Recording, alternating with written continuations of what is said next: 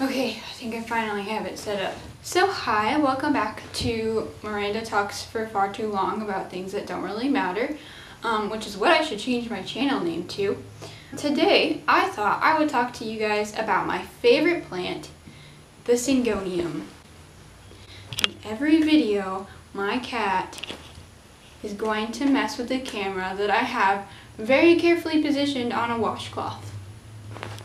So that's fine. Anyway, I'm going to tell you the 10 reasons why I think you should own a Syngonium if you don't already, and if you do, why you should own 10 more.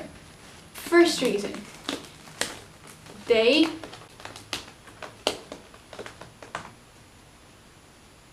Henry, look at him. Look at this cat. Put him back, right over there. Okay. First reason, they're just an underrated houseplant. I will pay my cats to stop for 5 seconds so I can film a video. Hang on. Okay. Bye.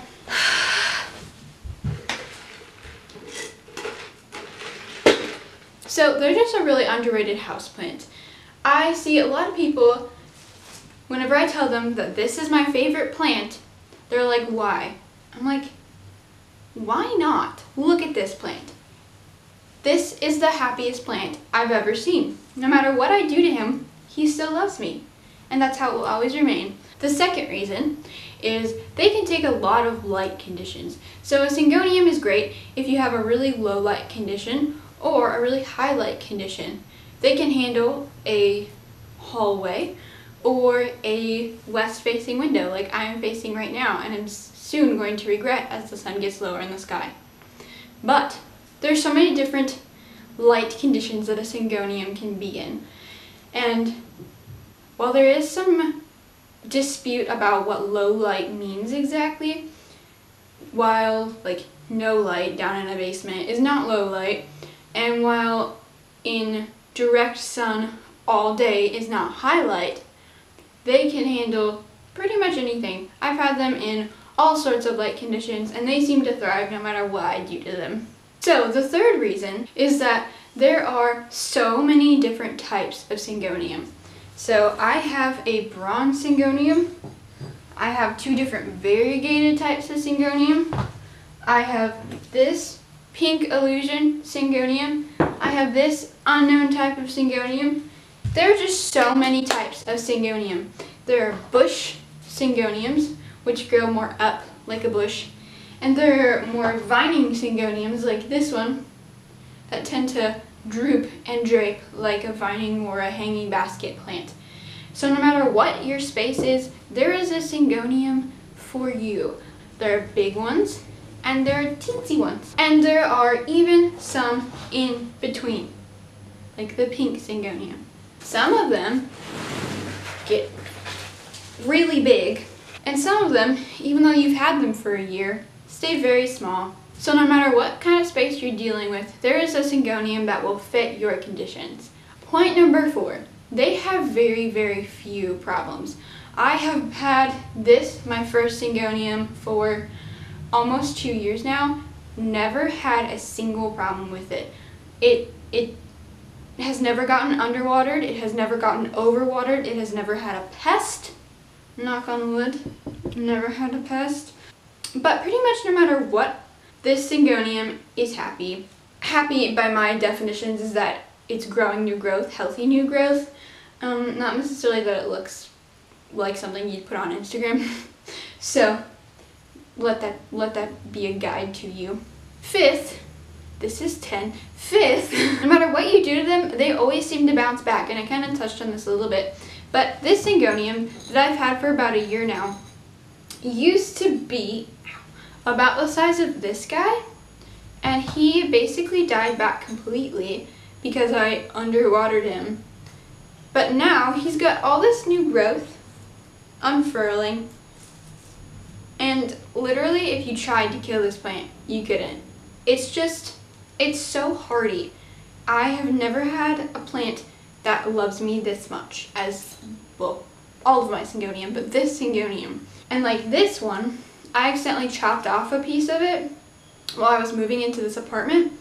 And instead of, like falling over and being dramatic like a fiddle leaf fig would and be like, oh my god, I lost a leaf, I must die, he spit out 2 new sprigs of growth.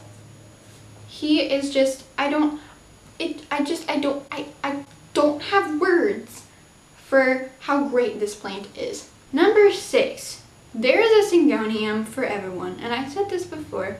No matter what kind of plant you like, there is a syngonium that fits your style. So there's like colored syngoniums, and they're plain green.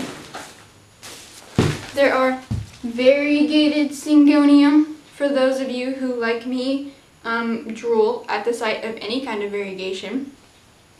And the variegation in these is just, it's so beautiful. Some of the leaves like this is the, I think this is the white, yeah, this is the white butterflies syngonium.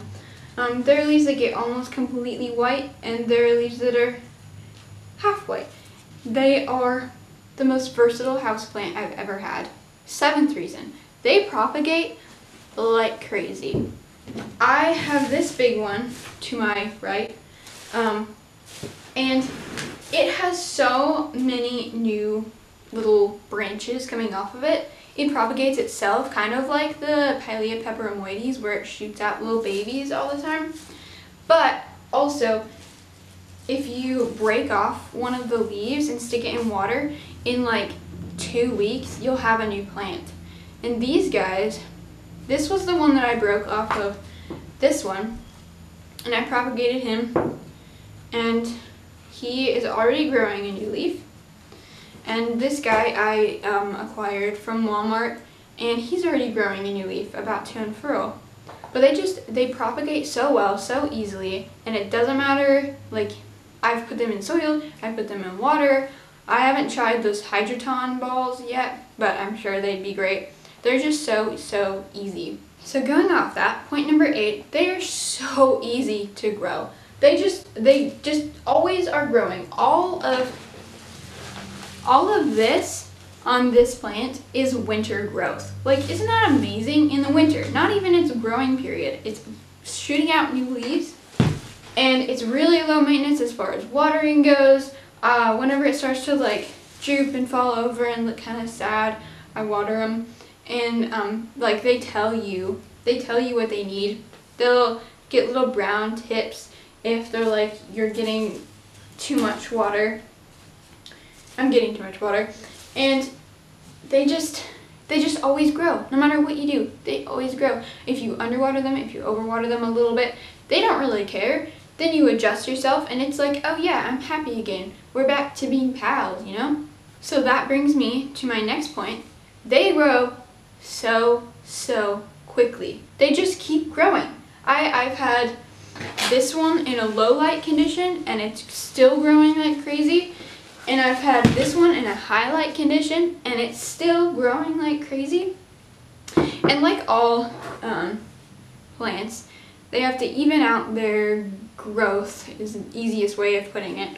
So if you see a couple of leaves that are yellowing, that's perfectly normal. It's not really a symptom that you're doing something wrong, especially if it's at the bottom like this one, and like the one that I just pulled off. They just exist and are happy no matter what you do. They're so easy. And finally, my final point, they're just so beautiful.